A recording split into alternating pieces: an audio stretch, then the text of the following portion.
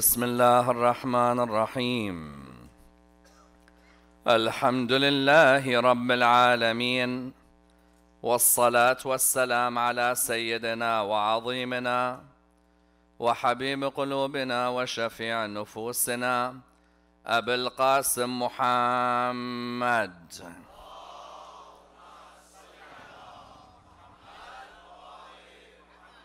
وعلى أهل بيته الطيبين الطاهرين وأصحابه الغر الميامين. الحمد لله الذي جعلنا من المتمسكين بولاية سيدي ومولاي علي بن أبي طالب.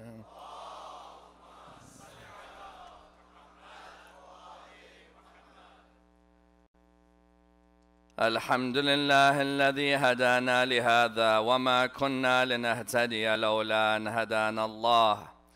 أما بعد، يقول الله في كتابه الكريم: بسم الله الرحمن الرحيم. أذن للذين يقاتلون بأنهم ظلموا وإن الله على نصرهم لقدير. الذين أخرجوا من ديارهم بغير حق إلا أن يقولوا ربنا الله ولولا دفع الله الناس بعضهم ببعض لهدمت صوامع وبيع وصلوات ومساجد يذكر فيها اسم الله كثيرا.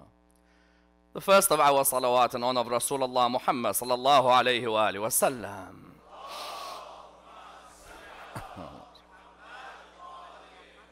Second louder salawat in honor of Imam Amir al-Mu'mineen alayhi salam.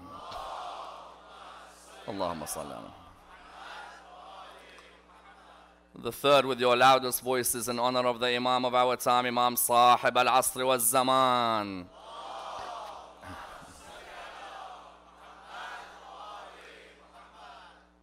Respected scholars, brothers and sisters, Assalamu alaikum wa rahmatullah wa barakatuh. The discussion concerning defensive war or defensive jihad is one of the most fascinating discussions in Islamic law, as well as Islamic theology, as well as Islamic ethics. It's not just a discussion within the religion of Islam. In the religion of Christianity, famous scholars such as Aquinas had always discussed what justifies going to war. What could the human being possibly put forward as justifying the right for them to engage in war, or the right for them to defend themselves? In Latin, you look at the discussion under the title Jus ad bellum. As you know, when you're looking at war, you're either looking at the reasons for war, or the conduct during war, or your conduct after war. In Latin, if it is the reasons for going to war, it's known as jus ad bellum. If it is your conduct during war, it's known as jus in bello. If it's your behavior after war, it is known as jus ad postum. Therefore, you found that Aquinas, amongst others, would always discuss what's the rationality behind defensive war? What justifies going to war? Likewise, in the religion of Islam, the issue of defensive war is fundamental. Sufyan al-Thawri used to believe that there's only one form of jihad in Islam, and that is defensive jihad. Because rationally, as a human being, across all humans in the world, we all believe that we have a right to protect ourselves at certain junctures in our life. If we feel that, for example, a transgression has occurred against us, or there's a transgressor who's oppressed one of our rights in the state, there's a reason for us to put forward that we have a right to defend ourselves. Ultimately, one of the faculties that we have is the faculty of anger. The faculty of anger can be used positively and negatively. Positively, that when someone oppresses me or when someone transgresses against me, I cannot just turn the other cheek. Last night when we discussed our Imam and said that the worldview of Imam al-Hussein was the primacy of peace, Imam al-Hussein believed in the primacy of peace. But when someone transgresses the boundaries of the peace of society, then Imam al-Hussein does not conform to a pacifist or a passive worldview. Rather, Imam al-Hussein conforms to a worldview where a person has to be active. That when you've oppressed me, I cannot just sit back and watch this oppression. Imam al-Sadiq salawatullah wa salamu alayhi has a lovely tradition. Allahumma salli ala Muhammad wa Muhammad. where he states, التكبر على المتكبر عبادة. Arrogance against the arrogant is worship. Normally arrogance is negative, but when someone arrogant is attacking me, if I'm humble towards them, I'm letting their power grow, I'm letting their dominance grow. Whereas Imam al-Sadiq said arrogance is normally negative. However, التكبر على المتكبر عبادة. Arrogance against the arrogant is a form of worshipping Allah subhanahu wa ta'ala. Because you can't just sit back and watch this person. Yesterday we said, Imam said that I have come to bring islah. The opposite of islah is what? Ifsad. That if there's ifsad, there's corruption in the land, and my rights are being usurped, I surely have a right to stand up and defend myself. If someone now is oppressing the 5 rights that any law should protect, the right of property, the right of our honor, the right of having our intellect, the right of life, and the right of religion. Any legal system should seek to protect these 5 rights: one's property, one's honor, one's intellect, one's life, and one's religion. When any of these 5 are violated, say someone attacks my property, I bought a house in Toronto, and someone blatantly comes and attacks that house. Do I turn the other cheek, or have I got a right to stand up against this? If someone attacks my sister or my mum in the street, do I turn the other cheek, or do I have a right to stand up against this? If someone, for example, attacks my religion, that my religion, blatantly the person mocks it, mocks the members of that religion, do I just stay silent, or do I have a right to defend? This discussion is known as the discussion concerning defense of religion.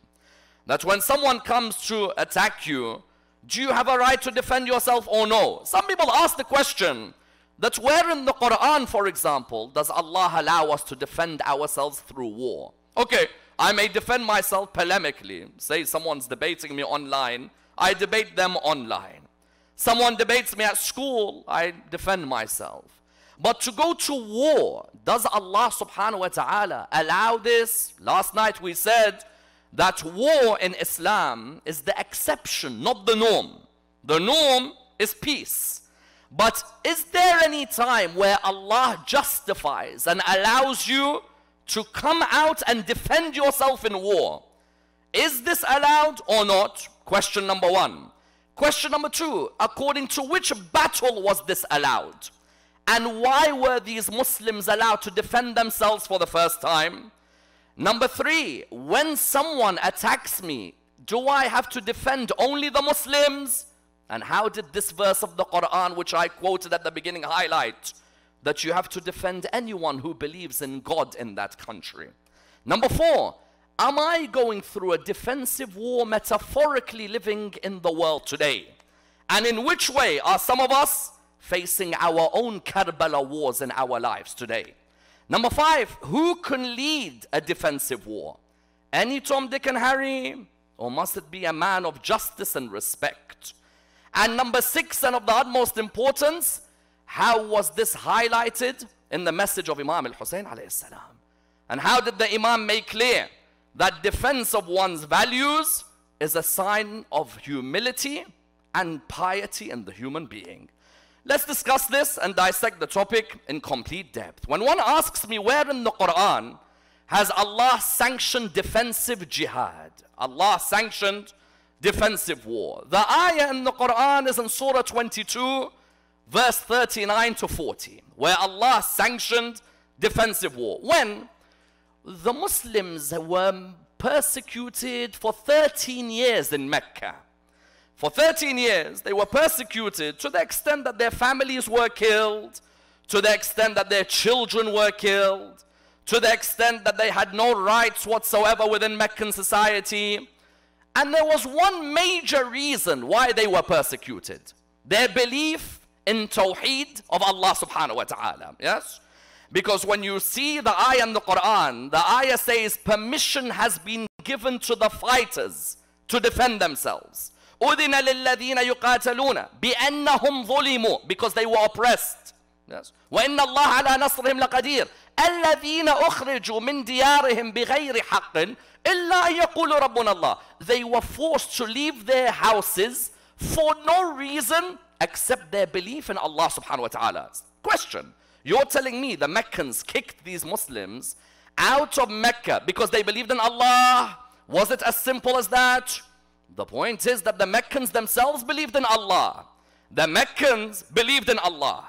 In the Quran, they make it clear that we believe in the same God that you do. But the reason they kicked those early Muslims out was because the concept of Tawheed with the Muslims differed with their concept of Tawheed. In which way? Number one, the Muslims were saying, you believe in God, but you have idols that represent that God. Yeah? As we know, shirk can be in a number of different ways. Shirk doesn't mean you believe in more than one God only. There are some people who think that shirk means you only believe in one God. Whereas shirk, no, shirk can be you believing in one God, but you putting statues for that God. Or you putting idols for that God. When they would be told, these idols, we can break them, we can destroy them. Surely you don't really worship a God that you yourself can carve and make. They say, no, these idols get us closer to Allah. Yeah? They are representations of Allah. Allat, Manat, Uzza, these are representations of God. When they saw the Prophet, peace be upon him, and his family telling them that, wait, who's your great ancestor? Nabi Ibrahim? They would say, yes. He said, Nabi Ibrahim is my ancestor as well. Nabi Ibrahim, what did he do to the idols? Did he worship the idols? Or did he break the idols? Nabi Ibrahim alayhi salam broke the idols that were there in his time. Therefore, the Holy Prophet would come and try and reason with them. That when you say you believe in Allah, and I say I believe in Allah, the belief in Allah cannot be manifested in a statue or a wooden shape. Why? Because if Allah can be defined, then Allah is limited. And if Allah is limited, then Allah should not be worshipped. Yes? If I can define Allah into the shape of a statue, then I am, the human being, am able to define God. That means God has limitations. That means I shouldn't be worshipping God. Therefore, on the first level, when they kicked them out of Mecca, why did they kick them out? Because their belief in God was different from theirs. Number two, because they believed in a day of accountability where God would question us. Have you noticed many chapters of the Quran are about the day of judgment? If you look at many chapters of the Quran, they're about the day of judgment. Why? Allah subhanahu wa ta'ala, the Arabs believed in. Ibrahim, they believed in. But when it came to the day of judgment, a day of resurrection, they hated the verses on resurrection. They said, don't bring up these verses. Qiyamah, Haqqa, Waqi'ah. Stop bringing these chapters to us. Bring us chapters that speak about God, that speak about prophethood, but don't talk about the day of resurrection. What would the Prophet do? The Prophet would turn around and say, no, on the contrary. There's going to be a day, Abu Lahab, Abu Sufyan, Abu Jahl, Bilal, and the likes of Abu Dhar and Zayd, all of them will be raised equal from their grave. The multimillionaire and the poor will be raised equal. Those who saw themselves as kings and those who saw themselves as paupers will be raised equal. Our conception of Tawheed is that Allah subhanahu wa ta'ala will raise all of us on the day of judgment and make us accountable for our sins. Because there's many of us publicly we're religious, but privately, God knows what we do. And that always keeps us in check. Believe you me, if it wasn't the belief in the day of judgment, I would sin more than you can imagine. The only thing that stops me in reality at a base level of Iman is what? Is that I know there's a cinema bigger than this projector, which one day is going to show my whole film.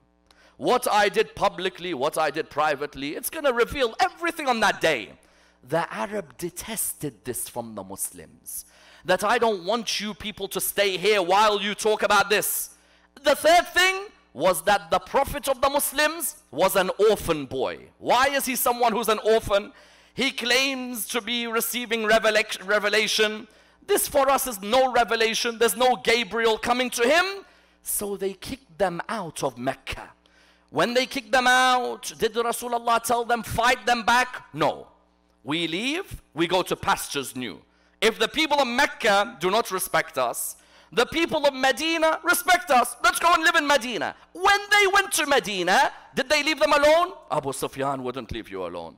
Abu Sufyan would send people to go and harass the Muslims in Medina, to stay on the outskirts of Medina, to try and see what's happening with these Muslims. Are they living happily? Or are they living peacefully? Or are they living under oppression? He wouldn't leave them alone. Not just that. Now he said, I will raise an army and destroy the Muslims. First years in Mecca, when someone tells me my prophet spread the religion by the sword, for 13 years in Mecca he never touched the sword. Yes. His companions were killed? Nothing. He was called crazy? Nothing. He was called a sorcerer? Nothing. His own wife died because of poverty? Nothing. His uncle died in front of him? Nothing. We will remain peaceful as much as we can. Until when they went to Medina, when Abu Sufyan now said that we're going to raise an army, these companions were wondering, what is going to happen now? Allah revealed the verse. Udhina, permission has been given now to the believers. أُذِنَ لِلَّذِينَ يُقَاتَلُونَ بِأَنَّهُمْ ظُلِمُوا. Permission has been given to the believers to defend themselves because they have been oppressed. What's the condition? That when someone is being oppressed, that someone is moved to a new land. Imagine I was living in Toronto, people were oppressing me. I decided to go and live in Ottawa, for example. I go and live in Ottawa and I find the same guys who are bullying me in Toronto are coming to bully me in Ottawa. I'm like, Habibi, leave me alone for the love of God. Let me go and live there. Let me relax. Let me have myself build a family. No, we'll keep on harassing you. The Quran said no. Peace is primary. But when you're being harassed and you're not being allowed to practice your faith, then there is no harm in you defending yourselves. أُذِنَ لِلَّذِينَ يُقَاتَلُونَ بِأَنَّهُمْ ظُلِمُوا وَإِنَّ اللَّهَ عَلَى نَصْرِهِمْ لَقَدِيرٌ. Allah will ensure that they are victorious. Because you know, when the Holy Prophet came to his companions, he said to them, Abu Sufyan is coming with an army to attack us. Permission for the first time has been given to us to defend ourselves. Before that, there was no defensive jihad in Islam. It took 15 years of the prophethood of the Prophet before Allah allowed him to raise an army. Yes? When he told the companions turned around, he said to them, are you ready? One of them, I said, I don't need to mention names. One of them turned around, he said, we're not going to achieve victory. Do you know who the soldiers are of the opposition? They have the likes of Abu Jahl. Who else do they have in their army? Utbah bin Rabi'a. You know who Utbah bin Rabi'a was? Utbah bin Rabi'a is the grandfather of Muawiyah. Great-grandfather of Yazid. From the mom's side. Hind, her father, was Utbah bin Rabi'a. They have Utbah bin Rabi'a. They have Abu Jahl. They have Abu Lahab. They have Walid ibn al-Mughira. Who do we have on our side? Within a few days, he realized who they had on their side. Because when he said that, naturally, there was a fear within them. Are we going to be able to be victorious? Well, how many Muslims were there? In my estimation, in Mecca, the Prophet did not convert more than 150 people to Islam. If we have a majlis today, where we have a couple of thousand people, this is a barakah from Allah subhanahu wa ta'ala. Our Prophet, with his unbelievable humility, piety, knowledge, 150 people in Mecca came towards Islam. When he reached Medina, the Ansar, the people of Medina, helped the Muhajirun. How many was their number? When the Prophet said, are you ready to help me? A group of them said, yes, we're ready. Led by Al-Miqdad ibn al-Aswad. Yes. The Holy Prophet used to say, Allah ordered me to love four. He ordered me to love Salman, Abu Dhar, Miqdad, and Ammar. If ever you want to name your children, sometimes people email me, what name shall we give our children? And then some go on Google, cool name, or modern name, or something like this. Just go on Google and you type modern name, and you look at the names that people come up with. There are beautiful names in Islam of great personalities. That when your children grow up, they're able to look at that name and say, Dad, thank you for naming me that name. As in, I'm honored that my parents named me after Ammar bin Yasir. Honor for me. It's an honor that I could say that I am named after one of the most beloved companions of Ahlul Bayt alayhi salam. When you name someone, your boy, Salman, someone will say, but my English friends can't pronounce. It's that the whole world now revolves around the English pronunciation. Imagine them pronouncing Nakshawani, for example. As at least with some of you, you got an easy name and person can pronounce. Imagine with us. Okay, now Salman, Ammar, Miqdad. Miqdad said to the Holy Prophet, we will not do to you what the children of Israel done to Moses. We'll be with you the whole way, Ya Rasulullah.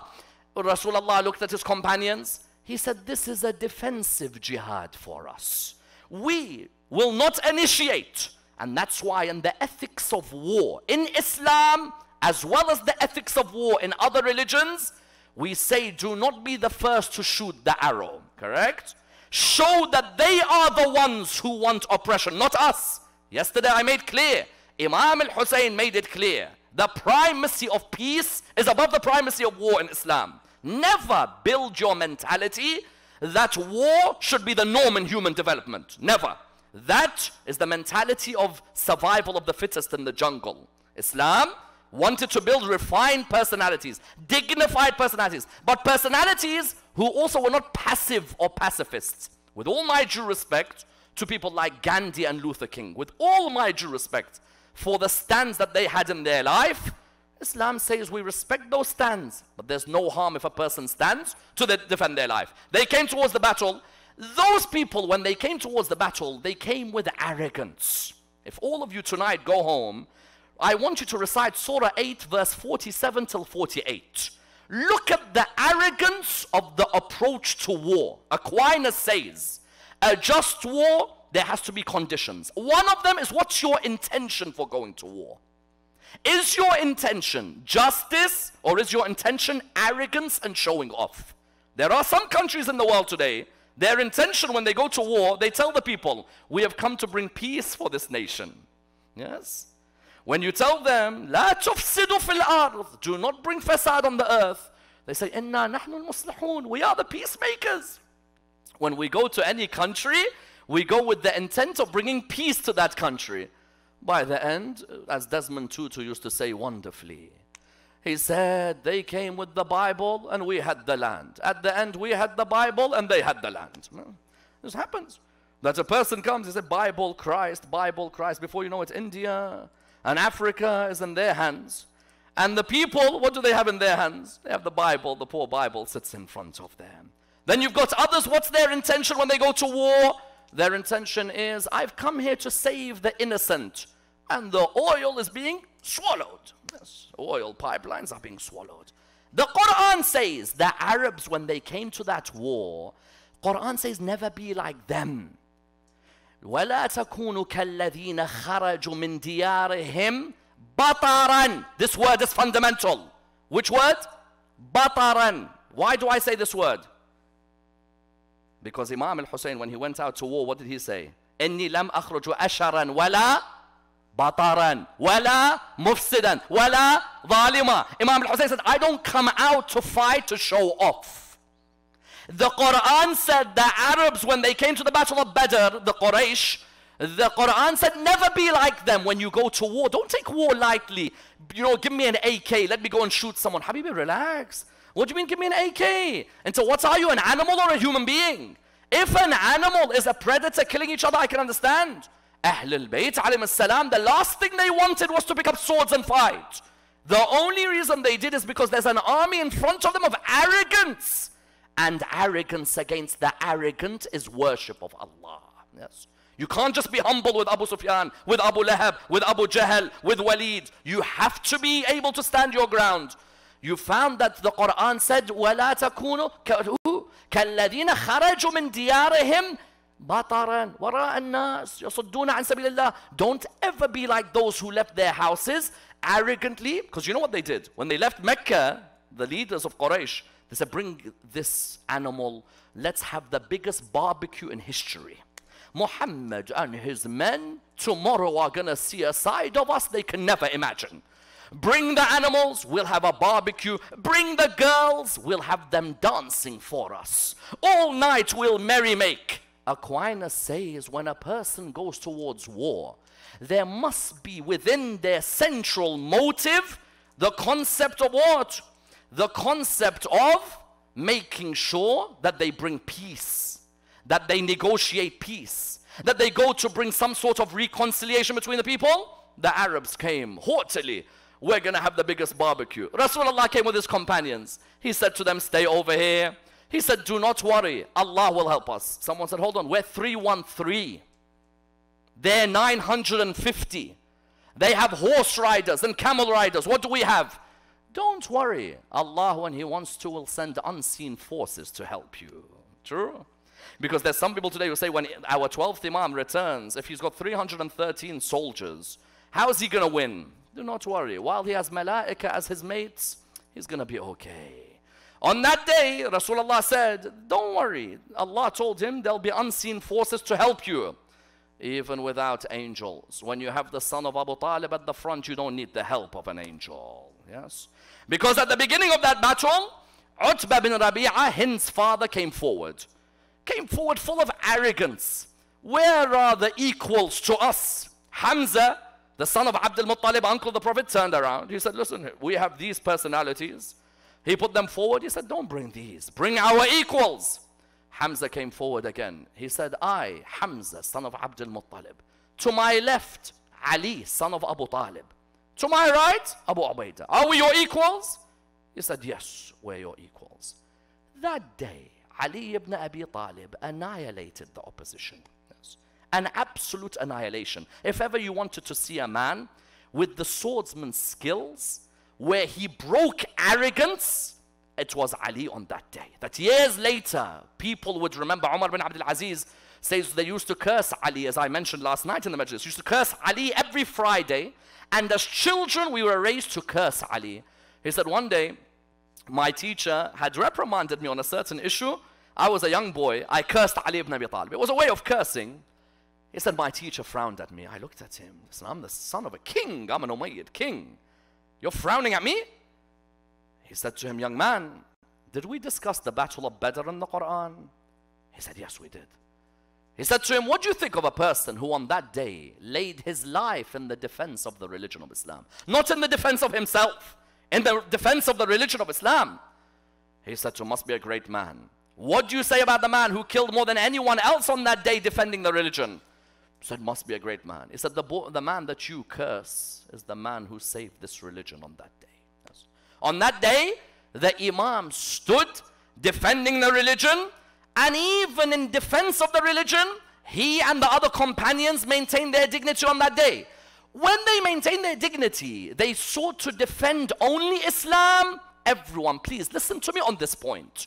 The Quran said, الَّذِينَ أُخْرِجُوا مِنْ دِيَارِهِمْ بِغَيْرِ حَقٍّ إِلَّا أَنْ يَقُولُوا رَبُّنَا اللَّهِ. They were kicked out of their houses only because they believed in Allah. وَإِنَّ اللَّهَ عَلَى نَصْرِ الَّذِينَ أُخْرِجُوا مِنْ دِيَارِهِمْ. Then the Quran said, وَلَوْلَا دَفْعُ اللَّهِ النَّاسِ بَعْضَهُمْ بِبَعْضٍ لَهُدِّمَتْ صَوَامِعُ وَبِيَعُ وَصَلَوَاتُ وَمَسَاجِدُ.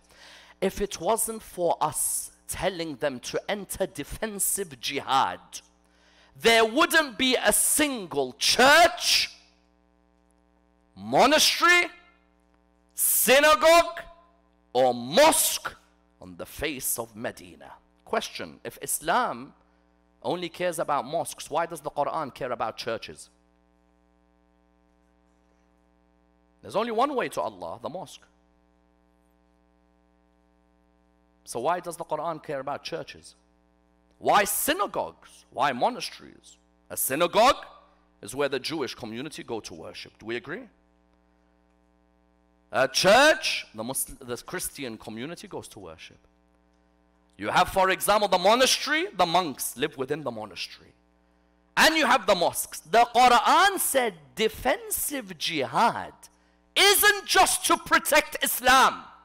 It's to protect anyone who believes in La ilaha illallah. Anyone.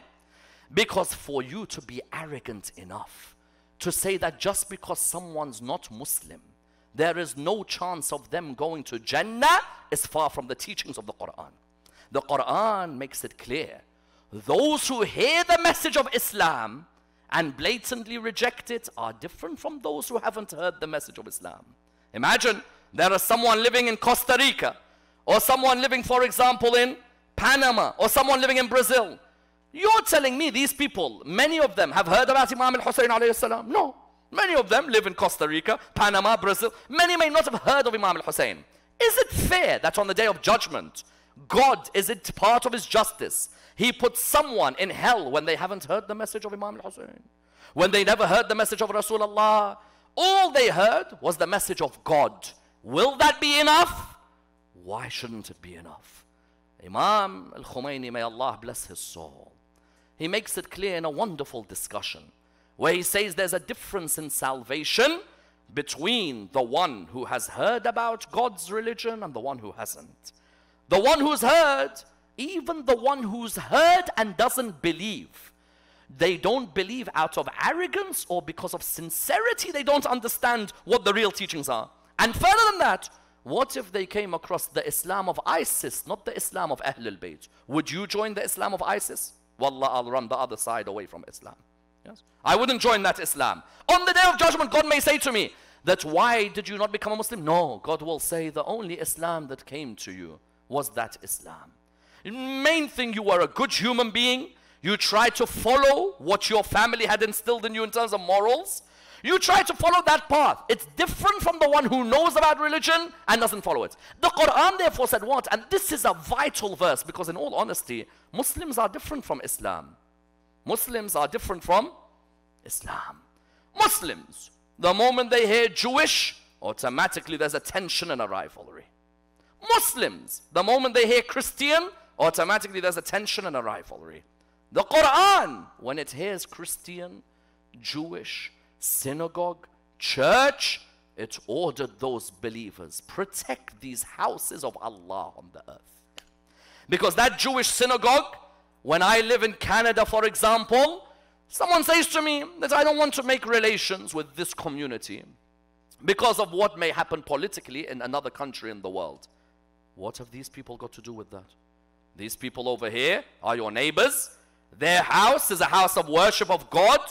Why do you bring other things into this issue? Then someone says, I don't want to be with the Christians. I don't want to be with the Buddhists, with the Hindus, with the Sikhs. Ultimately, all of us are one human race. All of us are seeking to find the path of God. Even the atheist is not always atheist, is sometimes agnostic, not just atheist. You know, when you see someone says, I don't believe in God, there is one type who says, I reject God altogether.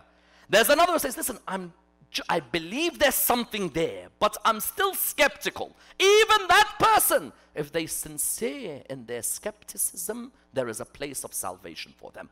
Because that person is a real human. They're reflecting, they're thinking, unlike many humans who are just sheep on the earth. Believe you me. There are many Muslims, dead men walking, no reflection on their life, nothing at all. Not even reflecting why they believe in Islam. And then there are those out there with skepticism, sincere skepticism, not arrogant skepticism. There are some arrogantly, they were hurt by a religious person when they were younger, now they want to take out their frustration on religion. No, we don't want to talk about those. And I'm sorry if someone religious hurt you when you were younger and now you don't want to believe in God.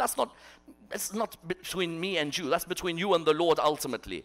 But the Quran made it clear that when you enter a defensive jihad, don't just protect your mosque. Anyone who's coming from those Quraysh to attack the Christians' house of worship, known as a church, you stand in front of that church and defend it. And if someone comes to attack a monastery where there are monks worshipping God, go and defend that monastery. And if someone comes to attack a synagogue and you see someone attack a synagogue, you stand in front of that synagogue. There is a difference to be made between political ideologies and religious ideologies. Yes? Some political ideologies I may differ with.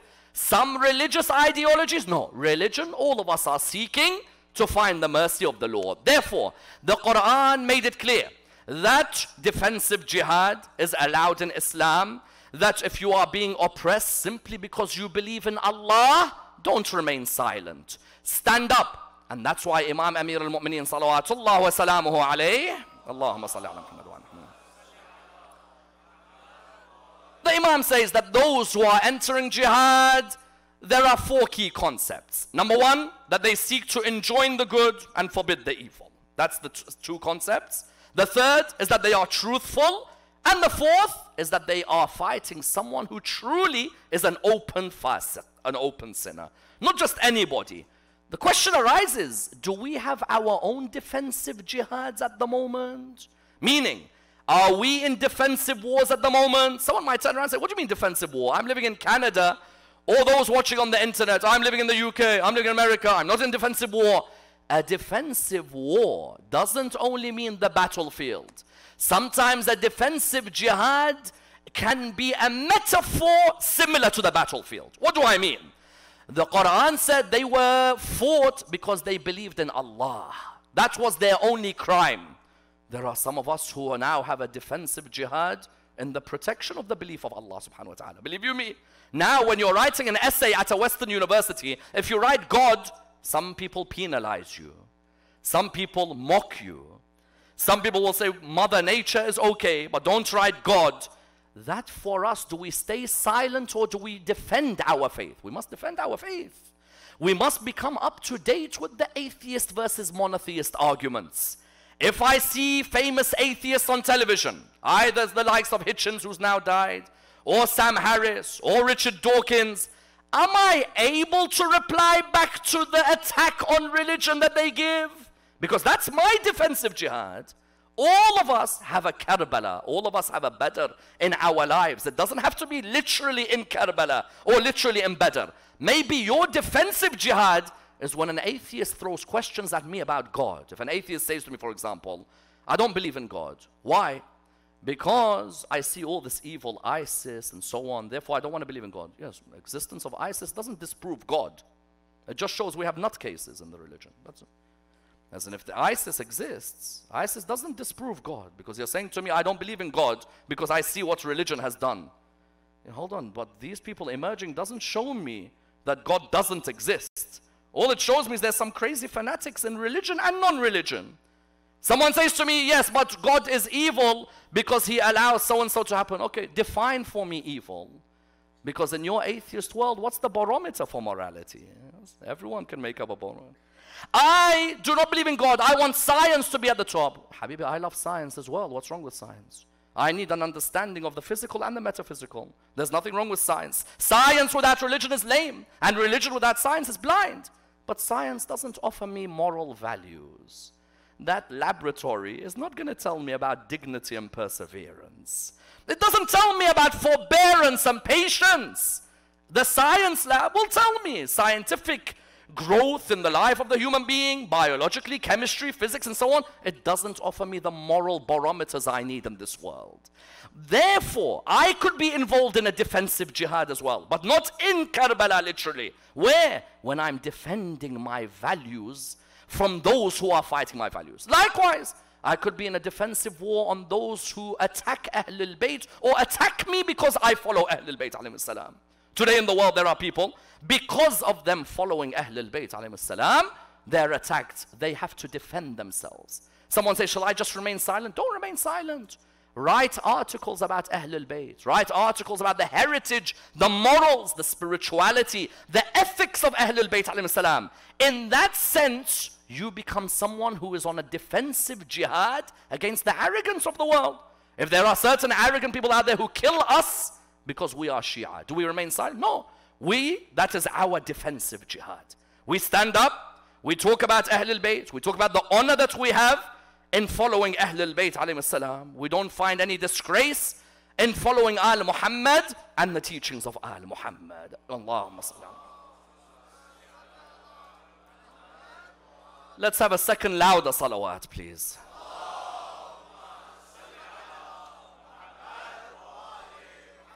A third in honor of Imam Sahib al-Asr wa zaman.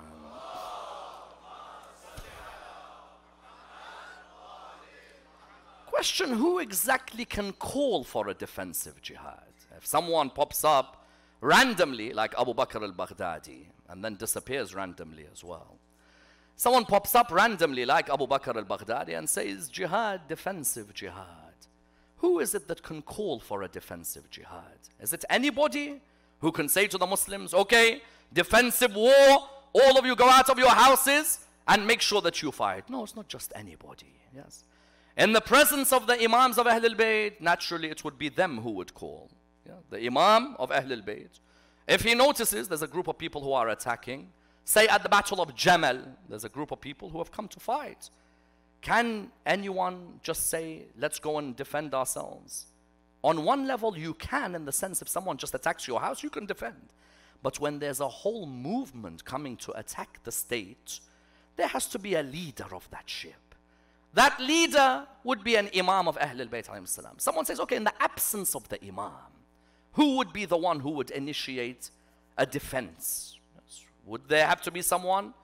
You find that, for example, in the absence of the Imam, those who are the most learned in the area of knowledge, whether it could be jurisprudence only or other sciences, they become a symbol for us. Yes, our maraja, for example.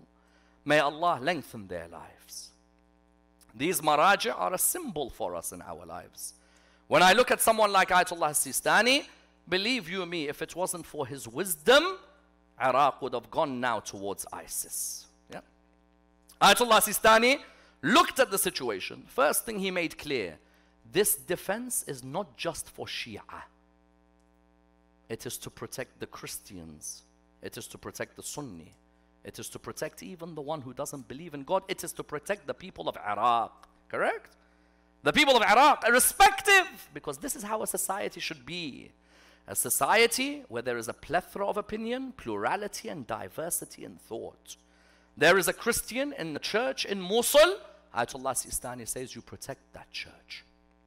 You, if you're truly a follower of Ahlul Bayt, you go and protect that church. And that's why when he ordered defense must be done of the shrines of Ahlul Bayt by every person in the land. If I'm a muqallid of Ayatollah Sistani, someone will turn around and say, I'm in Canada. Does it apply to me? No. People wrote to him and said to him that if the shrines are being attacked, we believe that what? That permission has been given for you to fight because of oppression. I live in Canada, or I live in America, or I live in another country. Do I have permission to fight? He would reply by saying, no, that's your responsibility. You have your own defense. You protect Allah's teachings here. You protect the teachings of Ahlul Bayt. You maintain good relations, good akhlaq. That's your jihad. In your families, you keep the structure. That's your jihad. However, can he call it in Iraq? Of course he can. For those who follow me, he would say, it is your responsibility to come out and defend the nation. And did they defend the nation? They defended in the most valiant way. Do not forget the martyrs who sacrificed their lives to protect the shrines of Ahlul Bayt. Believe you me. And when did we have martyrs? From the 1970s and 80s, we lost great lovers of Ahlul Bayt alayhim salam. And these lovers were those who defended Ahlul Bayt and defended the sanctity of Ahlul Bayt. Today, I hear people saying, even Iraqi Shia. Iraqi Shia. You'll hear them saying, Saddam's days were better than today. Calm down. I know there's a frustration. I know there's a frustration. But don't forget that Holocaust of 79 till 03. And I purposely call it a Holocaust. The Jewish community taught us a major lesson. Never forget the Holocaust. And we should never forget the Holocaust of 79 till 03. Don't come and tell me things are better. Things were better at that time. Why? Because today you see some economic issues, corruption in the government. Wallah, you can take me to any country, I'll show you corruption in their governments. But I'd rather, in some cases, corruption lesser of two evils than someone who throws chemical weapons on children. Or than someone who takes a scholar of scholars, like Ayatollah Muhammad Baqir al-Sadr, may Allah bless his soul. A foundation in the school of Ahlul Bayt, takes him and his sister. The sister gets raped. And he, the great scholar, who people until today have to study some of his texts to reach ijtihad, he is taken and killed.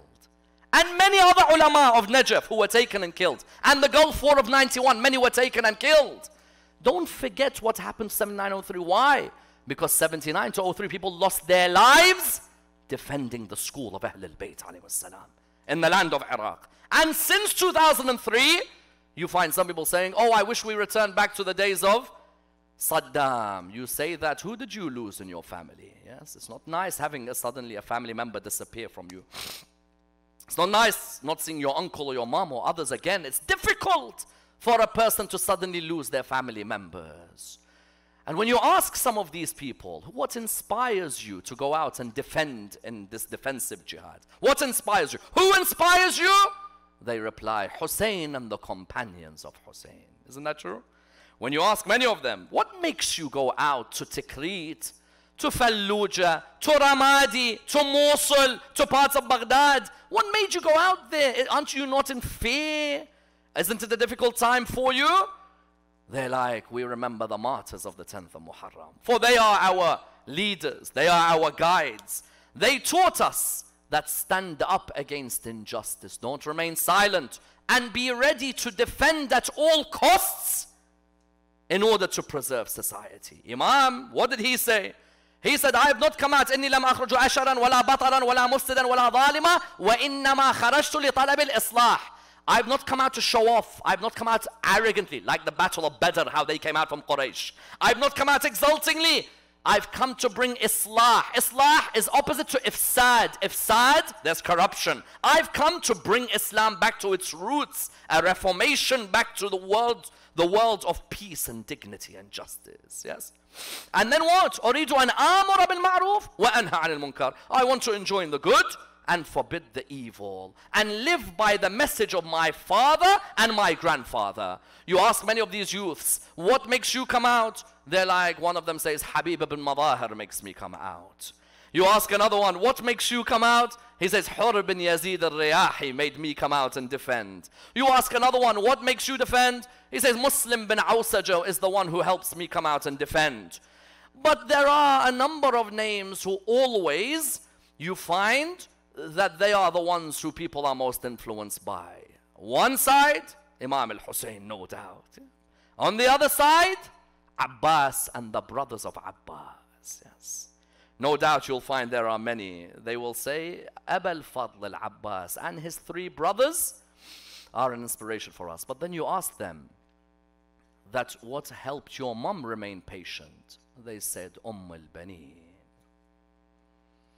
Because Imam al-Hussein, when he came out to Karbala to defend himself, the Quran said, أُذِنَ لِلَّذِينَ يُقَاتَلُونَ بِأَنَّهُمْ ظُلِمُوا وَإِنَّ اللَّهَ عَلَى نَصْرِهِمْ لَقَدِيرٌ الَّذِينَ أُخْرِجُوا مِنْ دِيَارِهِمْ بِغَيْرِ حَقٍّ. They were kicked out of their houses. Imam al-Hussein alayhi salam was someone who was chased out of his house.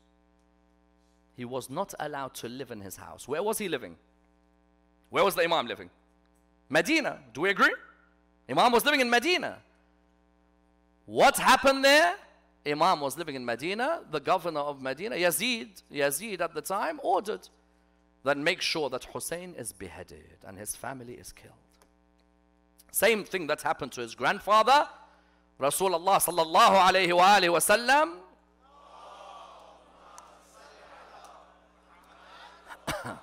Same thing happened to Imam al-Hussein. He was forced to leave Medina.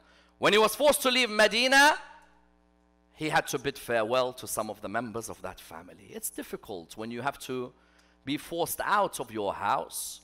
But what's more difficult is when you bid farewell to your beloved family members. Yes, you're going to defend, but it's hard because you don't know if this is the last time for you, correct? There are those who have left Iraq, they never saw their brothers again. There are those who left Iraq, never saw their sisters again. There are those who left Afghanistan, did not see their father or mother again. Because you leave, you're forced out because of dhulm. You don't know if you're ever going to see your family members again or not. You found that the Imam, at that moment, as he was leaving, his young daughter, Fatima al-Sughra, comes up to him. And the narrations mention she was unwell at the time.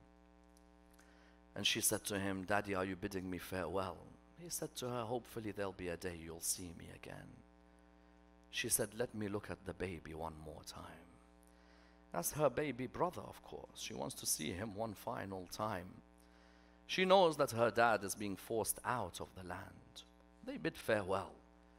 But for Abbas and his brothers, they had to bid farewell towards their mum, al-Banin.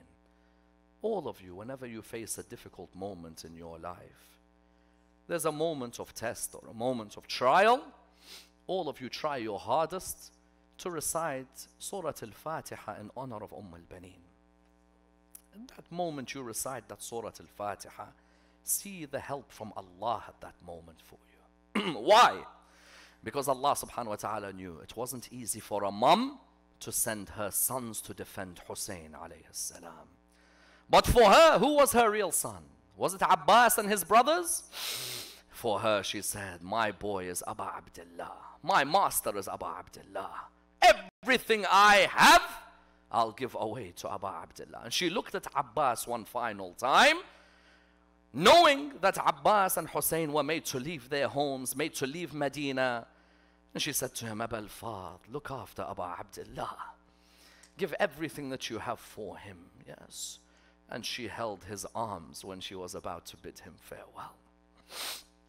She came to the other boys. She had a son by the name of Ja'far, another by Abdullah, another by the name of Uthman. She hugged each and every one of them. And she looked towards Aba Abdullah, bidding him farewell. She hoped one day the eyes of Imam al-Hussein would see her again. But deep down as well, she hoped one day the eyes of Aba al-Fadl would see her again. Yes? If only she saw what that arrow did to the right eye of Aba al-Fadl. Yes. Harmala bin Kahil on the 10th of Muharram shot 4 arrows. The first one he shot on the right eye of Aba al-Fadl. Now naturally that mother is in Medina. These have gone to Karbala. How difficult is it for a mother not knowing what's happening to her boys? It's a difficult moment. And also how difficult is it for a mother wondering, are my boys alive? Are my boys dead? Have they protected Imam al-Hussein alayhi salam? The narrations mention she would wait in Medina. Is there any news from Karbala? There's no news. Is there any news from Karbala? There's no news. There was a group who went towards Karbala. Is there any news? There's no news until Bishr bin Hadlam had come towards Karbala, towards Medina. He had made an announcement. I have a new piece of news for you, the people of Yathrib. When he said that I have a piece of news for you, the people of Yathrib, they turned around to him at that moment. They said to him, what's the piece of news that you have? And amongst them was al-Baneen. She came to him. She said, tell me what's the news. Please inform me. At that moment he replied, who is this lady? They said to him, you don't know who she is? He said, no, I beg you tell me. At that moment they turned around to him and they said to him, that is al-Baneen. At that moment he looked towards her and he said, may Allah reward you over the death of your son Abdullah. She said, tell me about Aba Abdullah. He said to her, may Allah reward you over the death of your son Ja'far. She said, tell me about Aba Abdullah. May Allah reward you over the death of your son Uthman. She said to him, don't tell me about Uthman, tell me about Aba Abdullah. Then finally the line that broke her, he said to her, may Allah reward you over the death of your son Aba al-Fadl al-Abbas. The moment she heard Abbas, she dropped the child in front of her. But then she got up again and she asked, tell me about Aba Abdullah, I beg you tell me. When he said to her about Aba Abdullah, she broke down at that moment. The narrations mention that she could not contain it anymore, but she had waited in Medina and waited and waited. When is everybody going to be returning? Then she heard the news. Zainab was in the house. She's returned from Sham, and with her is Fidda. She began the walk towards the house of Sayyidah Zainab alayha salam. Sayyidah Zainab at that moment, when she was in the house, she said to Sayyidah Fidda, she said to her, don't welcome anyone into the house. Anyone who knocks at the door, please, I beg you, don't let them in. All of a sudden, garden there was a door and it was knocked. It wasn't the first time that Fidda saw a door knocked in front of her. When Fidda heard the knock, Sayyidah Zainab said, please tell them I'm busy. Fidda went, she opened the door, she saw al-Baneen in front of the door. Fidda turned around, she said, Sayyidah? She said to her, yes. She said to her, do you know who's at the door? She said, tell me. She said to her, it's al-Baneen. At that moment, Sayyidah Zainab walked towards al-Baneen, and al-Baneen walked back towards Zainab. What did Zainab call out? Wa Abbasa. And what did al-Baneen call out? She called out what was from the depths of her heart, Wa Husaynan, Wa Husaynan. Inna lillah wa inna ilayhi raji'un.